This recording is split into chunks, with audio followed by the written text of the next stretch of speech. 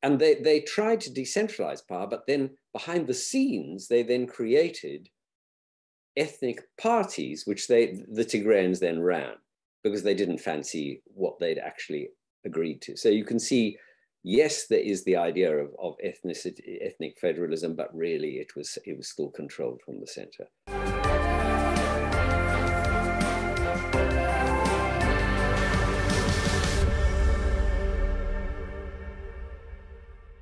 The continent of Africa has long been beset by military conflict and ethnic division.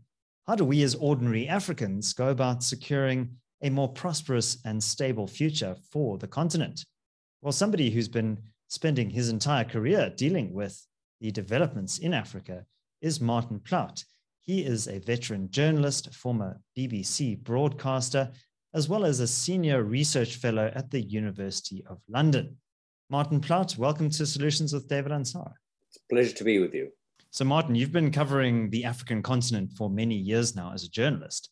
And what really has struck me the last, 18 months or so is the rise in coups d'etat, military takeovers of sometimes democratic, sometimes less democratic governments. What is causing this uptick in military intervention? I think there are many reasons for it. There is no single cause for this because, you know, every single country is as complicated as any other. I mean, some of them are tiny states. Of course, they're much simpler. But, you know, the majority of states in Africa are substantial, large, and have complicated histories. So trying to find one thread through all of it is a bit like trying to, sort of unpick the sociology or the politics of South Africa. I mean, you know, what's true in KwaZulu is not true in the Cape. So, and that's just in one country. So you can imagine it can get very complicated. But there are some underlying themes, obviously. I mean, the COVID pandemic has caused terrible disruption to people.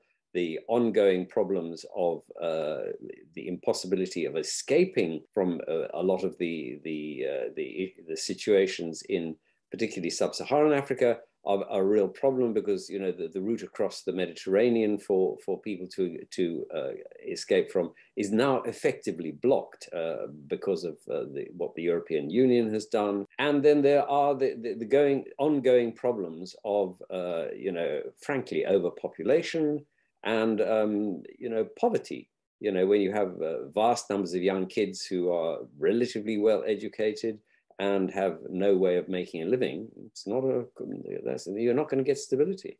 All right. So, Martin, earlier this year, we saw a successful coup in Burkina Faso, a failed coup in Guinea-Bissau, but then also previously there were two such incidents in Mali.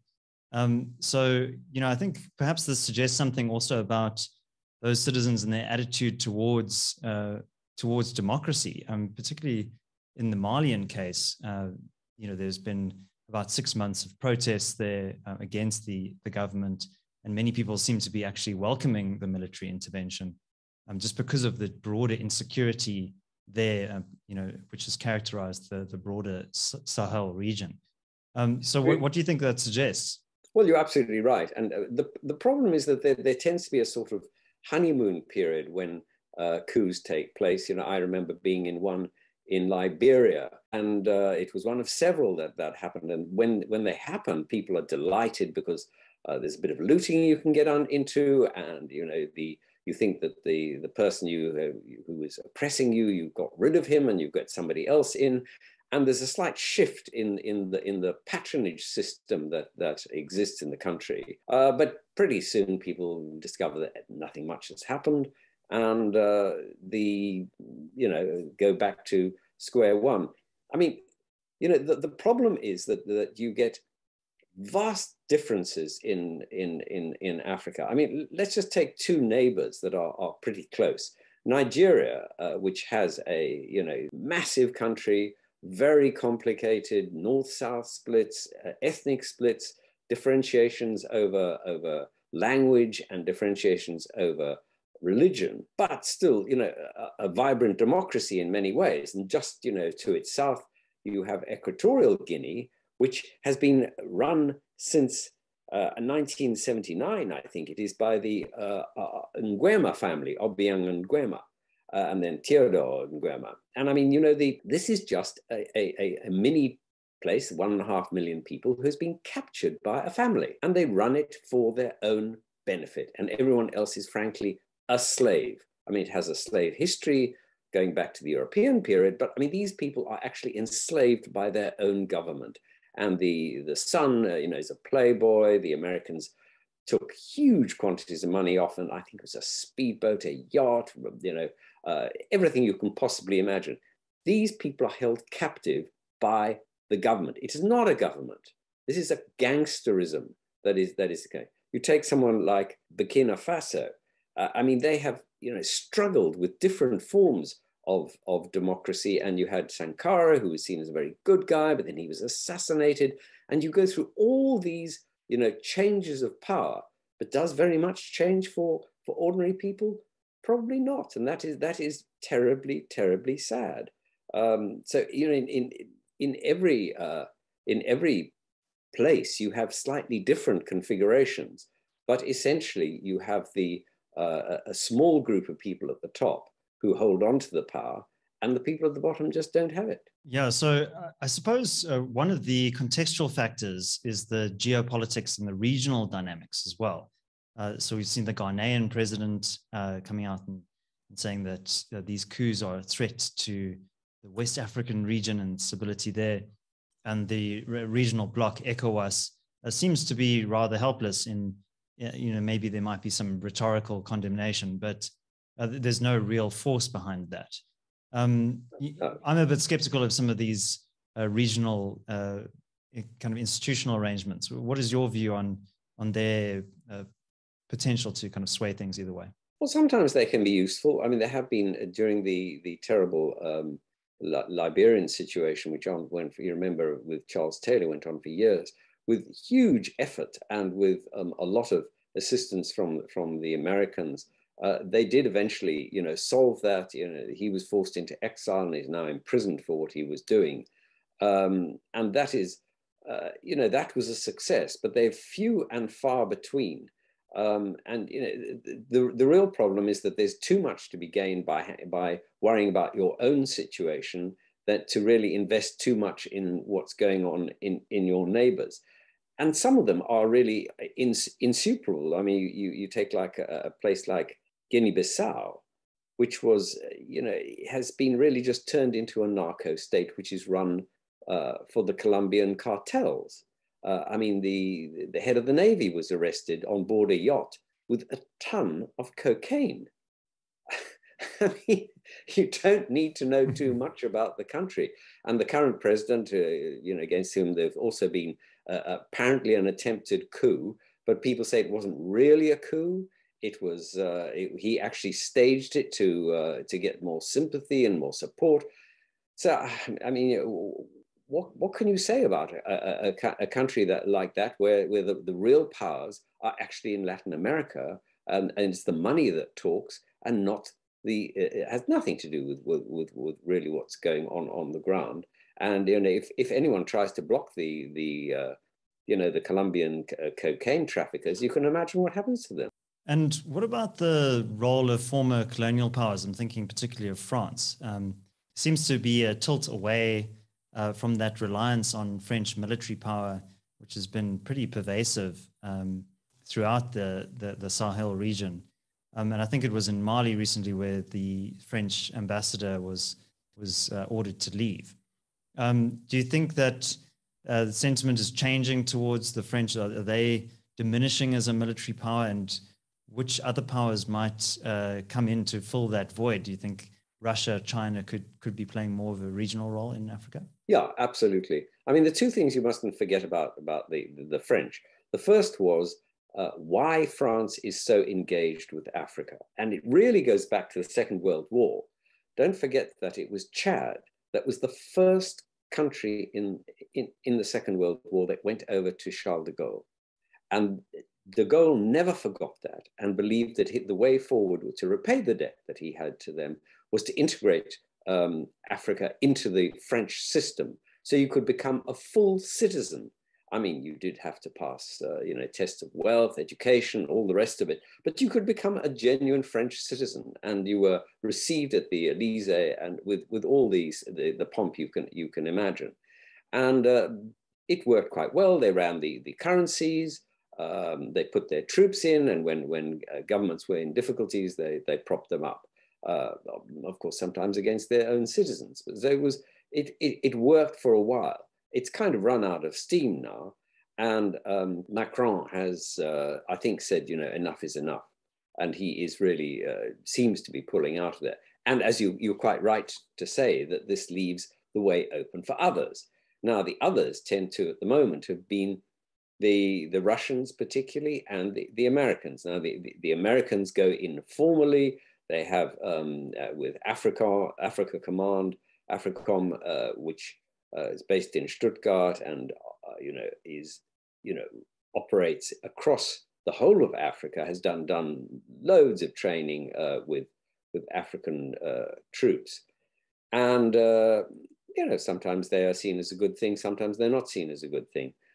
So they are involved. The other people are not the Russians directly, but the Wagner Group, who are Russian mercenaries. You pay them. They are, tough bastards. They go in, they're in places like Mali, they're in Libya. And, they will come in and do what the president wants. I think there's one other group that you need to think about, which is that the Israelis have been very involved too, not directly with troops, but through technology. And that is with the software that they sell to all sorts of African governments when they are running or thinking of running an election, to put out all sorts of propaganda. They can eavesdrops in the opposition. They use this very complicated software which will allow people to know what's on your mobile phone, even if it's switched off. And it's in places like Kenya, it's been used, Rwanda. So there are all sorts of ways in which there are still interventions. I mean, the British have some role in Africa, but it's a pretty minor one, mostly in places like Kenya. Although they do keep an eye on what is going on. So there is an outside role, but at the end of the day, Africa mostly runs itself for good and ill. So Martin, you have been quite involved in studying the conflicts in the Horn of Africa.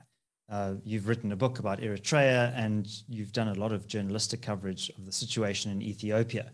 I think Ethiopia is a really interesting country because a couple of years ago, it was kind of the darling of the World Economic Forum. It was seen as being on an upward trajectory. And in terms of development theory, it was kind of held up as this model of, well, you can have a fairly authoritarian system and still have very high levels of economic growth.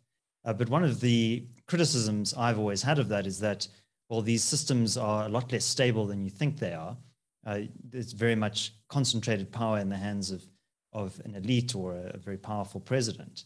But as soon as that power starts to be shaken by some kind of endogenous or exogenous factor, then the whole thing kind of crumbles. What is your assessment, given that you have a lot of experience and have studied the region? What is really kind of happening there? The whole of the Horn of Africa is absolutely fascinating area, and in some ways quite unlike the rest of Sub-Saharan Africa, in as much as it had a written language, and therefore it can trace its history back hundreds and hundreds of years, back through all its emperors and what was going on, the fighting between the various groups, of which there have of course been many. I mean, the real problem with Ethiopia, in a sense, stems from exactly the same problem that happened in, 1884, 1885, with the Conference of Berlin, where European powers chopped up Africa. Well, Emperor Menelik saw this as great opportunity to seize vast quantities of the south and the east of the country, including the Somali regions, the Oromo regions, and the many, many other, I mean, there are over 80 ethnic groups in Ethiopia. And he expanded this enormously. But of course, then it was no longer the sort of highland Christian country that it had been, and became, predominantly, if you look at the terms of the actual landmass, a lowland and Muslim country. and the tensions that ratcheted up, in a sense, is what we see played out from that day to this. And so there's a very fundamental issue there about how do you bring together a country that is so diverse without it being just dominated from the center. And it always used to be dominated by the Amhara or the Tigrayans. They were the two highland Christian communities. They sort of fought each other, swapped power down the years. And sometimes the emperor came from one group, sometimes from the other. But of course, the vast majority of the population weren't included. So the Oromo, for example, who are about a third of the population, maybe more, the first time they ever held power. And so Prime Minister Abiy comes to power in 2018, and he was of Amhara and Oromo lineage. And that meant that the Oromo could say, we have somebody in power. But I'm afraid the way he's ruled has not been necessarily in favor of the Oromo. And the war that there now exists in the north of the country against the Tigrayans, which brings in the Eritreans and the Somalis, is the worst in the world at the moment. I mean, nobody knows how many died, but at least 100,000 probably. And there are 5-6 million people who are surrounded by and being strangled by a blockade, and children and the elderly are dying. So, and the Tigrayans they used to be a lot more powerful and were kind of associated with more of the older regime. Yeah, I mean, they came to power in 1991 when they overthrow the military regime, which had been running the country, which was called the Derg, and Mengistu, who's the leader, then flees to Zimbabwe. And they take power in 1991, and they hold it until 2018 when Abiy takes over from them. They essentially pushed out, and they disappeared back into the northern hills, mountains, and it looked as if they were just going to sort of exist as a semi-autonomous area. But both the Eritreans and Abiy decided this was not acceptable, and they essentially launched this war against them. Yeah, and I think what's very interesting about Ethiopia is that, I mean, you mentioned the Berlin Conference in 1885, but in many respects, it was kind of spared the ravages of colonialism. There was the Italian invasion of Abyssinia, but many countries, perhaps in West Africa, you could point to the legacy of slavery as leaving kind of deep scars on those countries. But Ethiopia was a bit different. And I think what's also interesting about Ethiopia is this tension between the different ethnic groups. And, I think this highly centralized state model, this authoritarian model that's kind of imposed there, is perhaps not dynamic enough. It's not flexible enough to the needs of local communities, local groups, however they might want to define themselves. So do you think that there's a case to be made for a much more decentralization in Ethiopia? And if the Tigrayans want to go live in their semi-autonomous region, then kind of let them do that? Or do you think that that might spiral into some kind of ethnic balkanization where you just have this complete fragmentation of countries and a lot of instability ensuing? I mean, let me just get onto that in 1 minute. Of course, what the one thing you're forgetting in contrasting West Africa with East Africa is that East African slavery was longer than West African slavery and as numerous. And the enslavement of Africans from all the way from Mozambique right up to Ethiopia by Arabs and by Indians went on for much longer than West African slavery. In fact, they were the last slaves in the Gulf were released in the 1960s. And people forget East African slavery completely, and sort of it's blocked out of their minds. But it is the oldest slavery in Africa, and the one that endured for the longest. On the question of the balkanization of Ethiopia, I mean, that is a real question, and nobody knows how to do it. There are, in essence, two ways you can run Ethiopia, and this is what the whole war is about. There is, as you said, the old imperial system, which Abiy is, in a sense, trying to reintroduce, which is a centralized system where you give some power to regions, but essentially you run it from the center.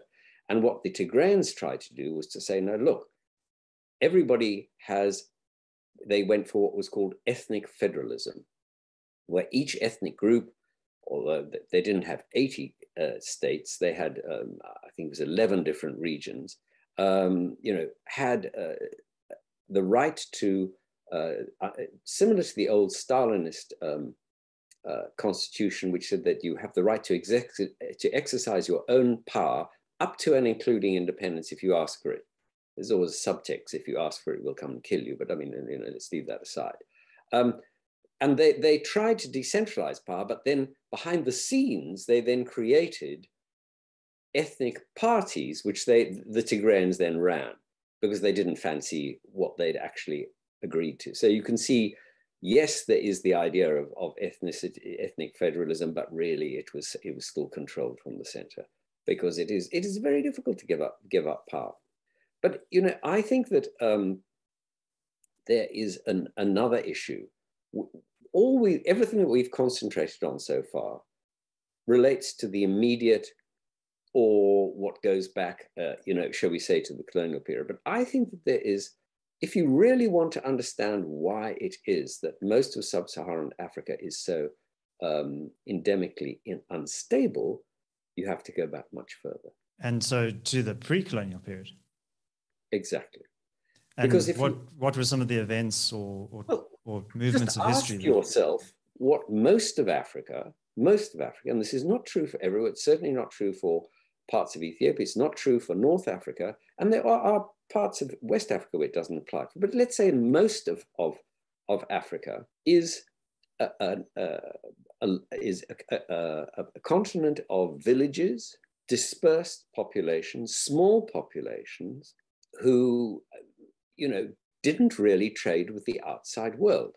And there were specific reasons for that. I mean, unlike, shall we say, the European or the Asiatic rivers, where you can trade, you can float, you can, sail all the way down them, you can't go up the places, the Congo and the Limpopo. You end very rapidly in rapids, so you can't go inside. They're patterns of sickness, of disease, and poor soils, which are fragile, which meant that, frankly, people moved between areas over a lengthy period of time. While, for example, there's evidence now that people lived in Southern Africa for tens of thousands of years, there was also a long migration of the Bantu people from Central Africa, which was always portrayed by the Afrikaners and the apartheid system as being, it was an empty land and we all arrived at the same time, which is completely untrue. But there was a shift in people, and the way that people survived in this, shall we say, decentralized, small population, simple technology system was by kinship. You might have a famine or face a terrible flood or a fire one year, but somebody, shall we say, 30, perhaps 50, maybe 100 miles away was related to you by kinship, and you could go and ask them. It was your insurance policy. Now, of course, that kind of thing happens everywhere. But that formed deep, deep roots in African culture. And everywhere you go in Africa, people talk about their families, their kinship, their ethnicity. Now, of course, people talk about kinship and family everywhere in the world. But I spent a year in India, and the contrast is so sharp, where, of course, people relate to their kinship, but they found other ways of living. And I mean, if you take, for example, a comparison, say, between Brits arriving in, say, Malawi and in India, when they arrived in India, there were whole systems of manufacturing that had been established. There was a whole civil service. There was there were systems of writing, and which went back hundreds of years. When the Brits arrived in Malawi or Zambia or some of the other countries, what was there? There were people in villages, and they then brought everything that was going to create a modern economy with colonialism. So it's a completely different relationship. When then the politicians come to power in Africa, and don't forget the whole colonial period was what, 60, 70, 80 years long. It was quite a short period. They brought with them this relationship with kinship, and when they came to power, the biggest problem was that they had no experience of running a complex society. Most of them were priests or small-scale farmers, maybe a small-scale producer, but nothing major, and of course politicians, and they didn't have any experience of complex societies. While as the Indians, when they came to power, they had huge, hundreds of years. They just had to go back to running themselves, which they always had been doing. Same you could say of the Chinese. And so you get these people coming to power with huge demands of kinship on their resources, and just about zero ability to fulfill the demands or the requests of their kin, who came from 50 miles, 100 miles away, just as they had always did in the past when there was a crisis. And you can come and say, you're my uncle, you're my great-grandfather, or whatever it is, and you can ask for a job. And so that is why you get this relationship, which goes back then to ethnicity, kinship, and you provide for your family writ large. Whereas in places like India, of course that happens, but it's very different. And there's much more of a manufacturing base which is established, and you get great manufacturing dynasties and agricultural dynasties in the Indian subcontinent, which are very difficult to find. I'm not saying they don't exist in Africa, and in Africa they are now beginning to emerge, but at independence they did not really exist. And that meant that people went back into kinship. They found that they had a little pot of wealth. They held on to it for dear life through the power of the gun, and they distributed what they had. And that is the system that has existed. And you can see obvious parallels in South Africa, where Zuma basically favors his family writ large. And everyone else can go to hell. To put it bluntly. Yeah, if I cast my mind back to some of my political science courses looking at African politics, and this term neo-patrimonialism, I think, was what was used, that basically using tribe and kinship as this kind of vehicle for patronage distribution.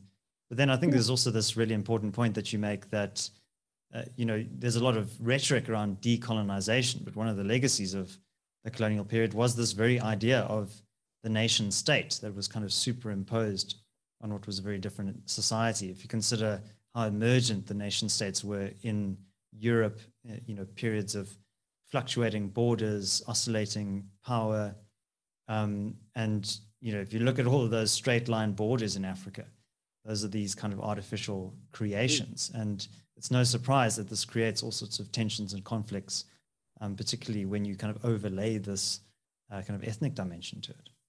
Absolutely, but let's not forget that just compare it with Britain, where you have complicated borders, which people have been arguing about for centuries. There's still no stability. I mean, is Ireland going to be reunited? Are the Scots going to become independent? Does Welsh want independence? Nobody knows, and maybe that will happen. But quite frankly, the vast majority of the people, it doesn't make much difference to. They'll go on living as they do. But I mean, just to go back to your original question about coups, and just sort of where we started this discussion. I was in Kampala in 1986 when shortly after Yoweri Museveni marched into Uganda, into the capital of Uganda, after an appalling system of corruption and death and murder under Obote and under Amin. I mean, vast numbers of people died.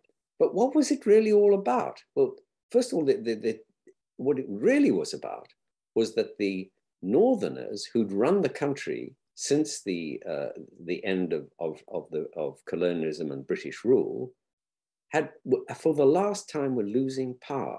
They had run the army, and the people in the south and the center of the country had run the civil service. And frankly, the army had just taken over after independence and ran the place for them. And it was the people in the south and the center learning how to fight, and they fought and they took back the country. But the north has been absolutely, decimated as a result of that and gets nothing. And if you remember the Lord's Resistance Army, which was the most murderous of the, sort of semi-evangelical terrorist groups who, cut off people's ears, lips, and God knows what, and were eventually vanquished with American help and driven into Chad. That was the result. It was the despair of the North that came about. But if you look at coups, you could argue that Museveni came to power in a coup in 86. He then holds an election 10 years later. That's the model. So you have the coup. Everybody says that's terrible.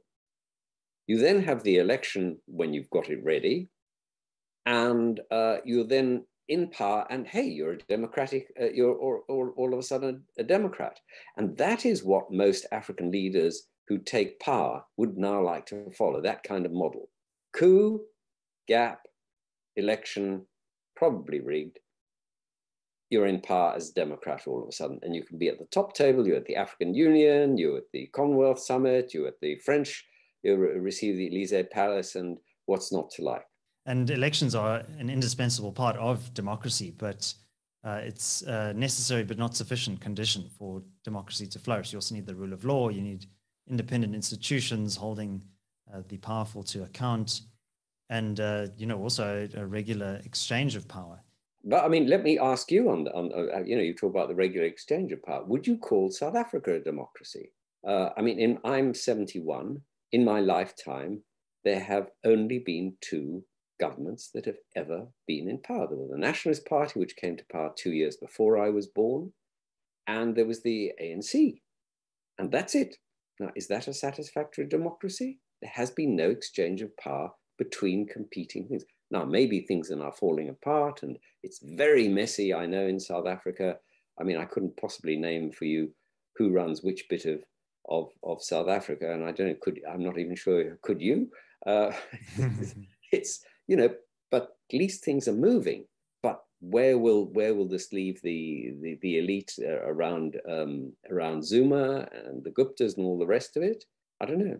What do you think? Yeah, so Martin, I actually studied single-party dominant systems in my master's thesis, where I actually looked at the example of the Indian National Congress in India.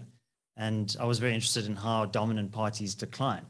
And, I think what happened there is very instructive. I think obviously very different social and political context in India to South Africa. But I think what happened there is we had this dominant party that had this very sophisticated way of distributing power and shoring up the support of local big men, if you will. But once that system started to be ever more centralized, that network of patronage and the distribution of power started to break down. And I think something similar is happening in South Africa, that for a long time, the ANC was the only game in town. And it was an essential way for you to get access to positions of power or to get wealth or resources. But I think that system is taking major strain. And yeah, at the electoral level, we're certainly seeing the ANC now dip below 50% for the first time. It's now at 46% if you aggregate all of the local government election results. So we could be seeing that in the next election. And obviously, there are other mechanisms of democratic institutions, but they're a little bit under strain at the moment and are not as robust as they were, say, 10, 15 years ago. So I think the picture is very mixed when it comes to South African democracy. And I think it's a question of degree rather than a kind of a binary question of is South Africa a democracy or not. I think it's a messy, chaotic system with democratic features. And I think a vibrant culture of free expression and challenging the incumbents in power. But I think very high degrees of transparency but very low degrees of accountability. So I think that's a good way of kind of thinking about where South Africa is at the moment. No, I just raised it because you talked about an exchange of power. And what I was just pointing out was that we've only in 70 years, we've had one. Yeah, and that's I think the ultimate litmus test is can you have a peaceful transfer of power? So yeah, many people. I mean, you compare it with somewhere like Ghana, for example. They have regular elections where through really narrow majorities, hard fought elections, and presidential power changes. And Ghana's a wonderful place. I mean, it may have problems, but I certainly love the Ghanaian system, and I love the Ghanaian people. And competition produces better results. It means you have to come up with innovative policy ideas. You've got to be careful about if you misstep or abuse the trust of the electorate, they could chuck you out at the next election. That's the bottom line. So where do you think are some of the bright spots in Africa there, Martin? You mentioned Ghana. I think, would you classify Cote d'Ivoire there as well? I mean, by no means a perfect country, but seems to be on an upward growth trajectory after some of the instability of about 10 years ago. I mean, all those kind of places are good, but they're 54. We could go through them all and sort of knock off the good and the bad. And I mean, as you say, they go for everything from a place like Eritrea, which I know quite well, where there has, since independence in '93, there has never been an election. There is no parliament. There is no constitution. The country is run by President Isaias and his mates, and it's as simple as that. And then, as I say, you go through somewhere like Ghana, where there's a fierce contestation for power, which is admirable.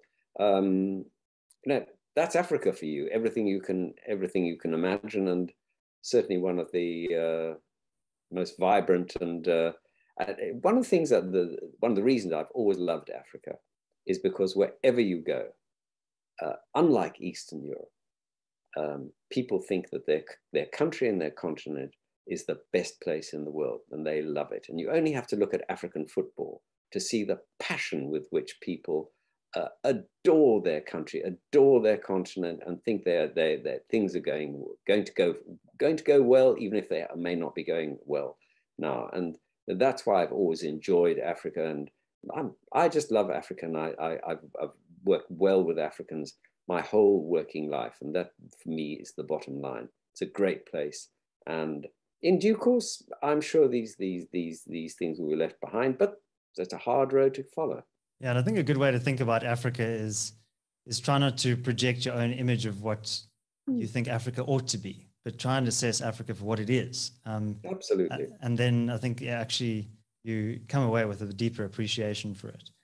I completely agree. No, I'm never happier than when I've got the dust of Africa between my toes and in my hair. It's a brilliant place, and for all the problems, it's somewhere I will be part of me for the rest of my life.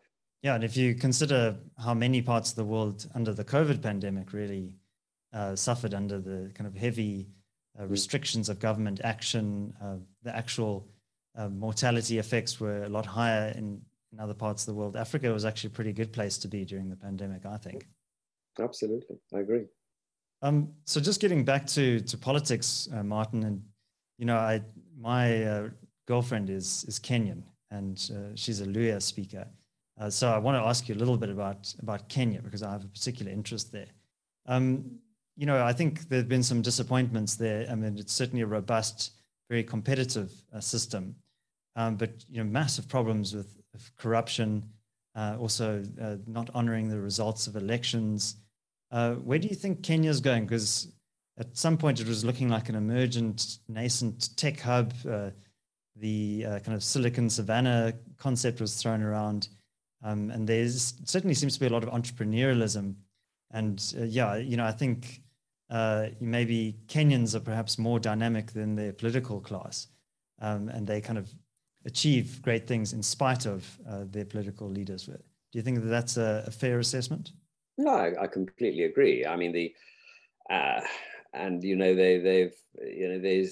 the huge problems between the various ethnic groups for the reasons we've discussed, and between the people of the Rift Valley and the people of the the more coastal area. It's very complicated, and there are all sorts of things you're not ready for. I mean, I don't know if you remember Daniel Arap Moi, who was he was actually brought in because he was seen as representing a very small ethnic group, that he was pretty useless, just a bureaucrat who wouldn't last. He was there for ever and a day, and he manipulated everybody else instead. So once you become the president, of course you can run almost anything, and the Kenyatta family has been pretty good at that for a very, very long time, and they are past masters at running elections, rigging if necessary, stoking up the violence when elections take place, and it's really, really sad. But the Kenyan people, as you say, are very dynamic, and in the Horn of Africa, they've played a remarkable role in trying to bring stability to places like Uganda, bring stability to places like Somalia, Ethiopia. I mean, they have troops in the border area of Somalia, as you say.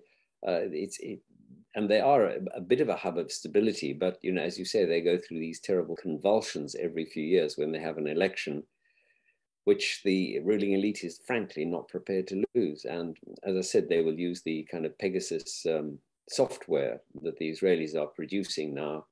Could be used in all sorts of ways. So Martin, this is the Solutions podcast. And, I think one of the temptations that I try to resist is to kind of put on the table silver bullet solutions or glib, careless recommendations. But, if we had to think more holistically about a more peaceful, conflict-free Africa, how do we get to that point? Because, it seems that we kind of go through these routine cycles of relative stability and then chaos. And what can ordinary people in Africa or elsewhere who may be part of the diaspora or have an interest in seeing a better, more peaceful Africa, what recommendations would you put forward, not necessarily just to policymakers, but to ordinary people who care about the future of the continent? Well, first of all, I think one should not lose hope. I think that's the most important thing. As I said, all the problems that people are facing now are probably temporary, by which I mean, not probably won't endure more than a couple of lifetimes. But I mean, in terms of human history, that is quite short. Europe went through 3 world wars, if you take the Franco-Prussian War first. Today, people, young French people walk across the border into Germany, they can't even be bothered to remember which country they're in. So the deep rifts which have emerged in other countries and nations can be overcome in time. And the fact that, that population growth is coming down, I think people hate talking about it because it's somehow seen as not politically correct. But I think it's really important because it means you can focus on growing your wealth in a smaller family, getting them going. The education, I mean, there's so many more young women that are now in education in Africa. And, that is such a resource. And I think the final thing that I would point to is the massive contribution that the African diaspora plays to the continent. I think it was in Sudan, they calculated it was either 2 or 3 times the amount of money comes from the diaspora as comes from the aid agencies, the IMF and the World Bank. And that money goes directly into the pockets of your auntie, mother, grandchild, or whatever it is. And, there's next to no corruption. If there was one thing I would ask the West to do, it would be to reduce the transactional costs of that money transfer. If that could be made cheaper so that people can actually get the money into remote locations, more cheaply than they can now, either by Western Union or the Hawala system, which you probably know from Kenya, these are expensive systems, allow the transfers to take place. Those are really important ways of getting money into communities in ways that they can mobilize it themselves. And, you know, plus, of course, the other thing that gives me optimism is that I met a fantastic young Ghanaian who had come back from, had a job, Salomon Brothers in the States, you know, one of the big banking finance corporations. And he went back to Ghana because he thought he could do better than the squillion dollar salary that he was doing there in his own country. And he founded his own bank, and he's done fantastically well, now has branches across West Africa. So, and these people don't give a damn about politics. They think that, you know, they'll deal with the politicians if they have to, whereas their parents or grandparents' generation thought politics was the only way of getting on. And I think that is really a helpful way of looking. I mean, how many young South Africans are there now who are well qualified, you know, and capable of being really excellent, you know, businessmen and women, can run farms, and the color of their skin is neither here nor there. I don't give a damn what somebody's skin color is. You know, and that's what you want. You want people who will get up and go and make two blades of grass grow where one grew before. Yeah, and a few years ago, I read Dambisa Moyo's Dead Aid, which I think highlighted some of the limitations of just throwing money from the West at African problems, and often it's used to prop up corrupt dictators like we saw with Meles Zenawi in Ethiopia. And I'm also, quite optimistic and quite bullish about some of these technological changes. I think remittances play a huge role and is probably underestimated in some of these discussions. But I would also say that the ability of people who want to support in a charitable way causes in Africa, direct giving mechanisms now exist. And even just having a mobile phone gives you access to markets for your goods, for your agricultural products, gives you insights into the weather, for example.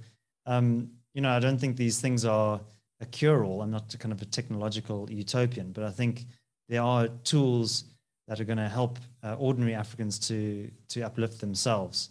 And yeah, I don't think waiting for politicians to uplift you is a very good strategy. I think you need to get on and make your own future. I agree. Well, Martin, I just wanted to thank you very much for joining me on the podcast. This was a wonderful discussion. And I think for anyone who has an interest and a passion for Africa, as you clearly do, I think this was a fascinating conversation. So thank you very much. It's a pleasure. Nice to be with you.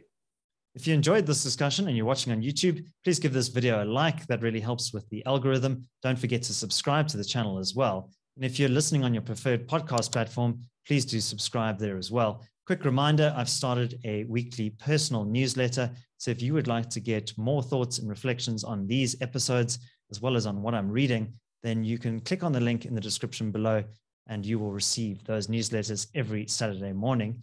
My name is David Ansara. This is the Solutions Podcast. Until next time, take care.